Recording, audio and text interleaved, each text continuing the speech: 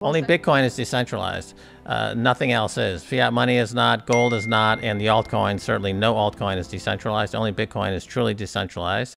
China's overly mining, too much mining in Bitcoin. It's too centralized. Okay, well, now that's no longer true anymore. It's being dispersed. It's being decentralized. Exactly as the game theory baked into the Bitcoin protocol would tell you would happen, has happened. As I said would happen 5 years ago, 4 years ago, 3 years ago, I said that decentralization is always going to hew toward more decentralization. So China's out of the picture. Their own central bank digital currency is just more centralized garbage. It doesn't compete with Bitcoin. It's just another version of their own fiat money that they're just doing digitally. It doesn't compete with Bitcoin. They will be plowing back into Bitcoin at $500,000 to $600,000 a coin. You know, China made a strategic error right now, geopolitically, but it's great for El Salvador. It's great for Guatemala. It's great for Paraguay. It's great for Mexico, because they're going to inherit this monetary network at a great price. So remember, there's been compounding at 200% a year for 10 years. I still have a $220,000 target for Bitcoin in 2021. Well, I want to know, you have this big, bold forecast of 220,000. Yeah. You were hoping for November. Have you since adjusted?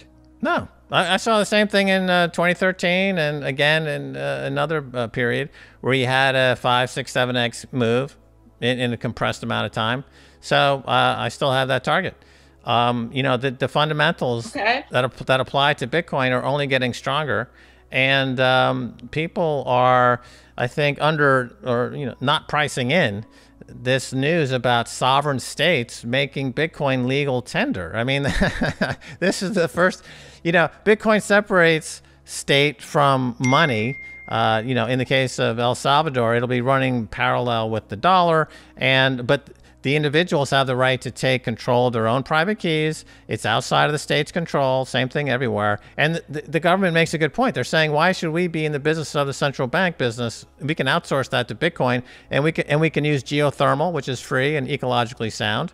And we can do other stuff with our time as a government. Government shouldn't be wasting their time trying to monkey around with monetary policy. It's a complete waste of government's time. Just outsource your monetary policy to Bitcoin and work on something else. Build roads, take out trash, do something that governments are good at.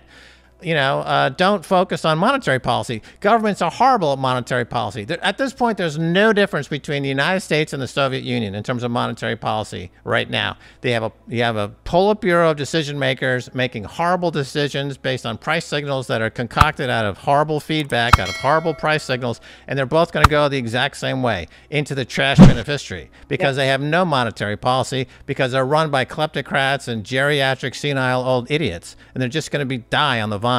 And these countries run by young, enterprising entrepreneurs like El Salvador and others are going to be like, we'll take it. We'll run the world. Thank you very much. And Bitcoin is our standard. It's no mistake. After the Monroe Doctrine and the U.S. turning the southern states, the Latin America and Central America, into a slave labor market and cheap commodities using the dollar. Read John Perkins' book, Confessions of an Economic Hitman. Washington, D.C., the CIA would send guys down there and load them up with debt, and if you don't pay the debt, we'll throw you out of an airplane. That's been America's foreign policy in the region for decades. Now these countries are saying, hey, you know what? I think we'll opt out. Thank you very much, but we don't need you, because now we have Bitcoin, as I predicted and a few others predicted. The whole question was never, when will governments ban Bitcoin? The whole question is, which governments will start to adopt Bitcoin, and you get into this hash war. You get into competitive government acquisition mode. Like, we need as much Bitcoin as possible. You see, the New York, they're having a mayoral race right now. The guy who's leading the race said, oh, to heck with Miami, because Miami has declared itself the Bitcoin capital of America under its mayor, is saying, we're going to be the Bitcoin capital of America. New York City is going to be the Bitcoin capital of America, according to the mayoral candidate. He just came out with that this week, right? So that's what I've been saying is going to happen. There's going to be competition to get the most Bitcoin, mine Bitcoin, and get the most businesses, Bitcoin businesses. That's what we're going to see happening. It's called game theory. It's baked into the protocol since day one, and now it's playing out on the sovereign level, as we predicted for many years. So there's not going to be any banning of Bitcoin. There's going to be those countries that are smart enough to get in now and reap the benefits, and then those countries that'll wait and be, suffering.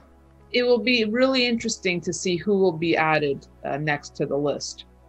Well, so clearly in the region, as I said, Paraguay just came out today and said we're joining. Right. My understanding is that Guatemala is ready to go.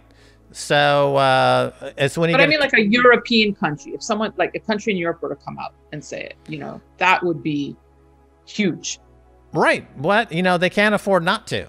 That's the way game theory works. If these countries start to develop sound currency and sound currency policies, and El Salvador's GDP is going to triple, property prices are up, people are moving there, and this has all happened very quickly. So if you have a country and your GDP is suffering and your fiat money is deteriorating, you're going to be tempted into the Bitcoin standard to take advantage of that. Which country in Europe? I thought that Iran would be a candidate to go Bitcoin.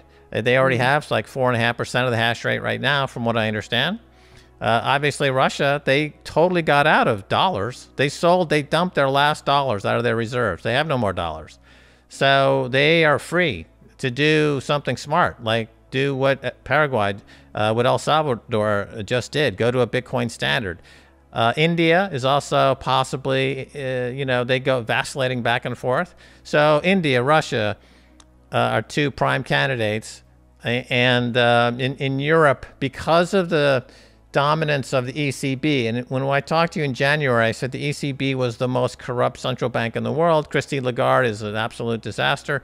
And I predicted that would be the first major central bank to go under.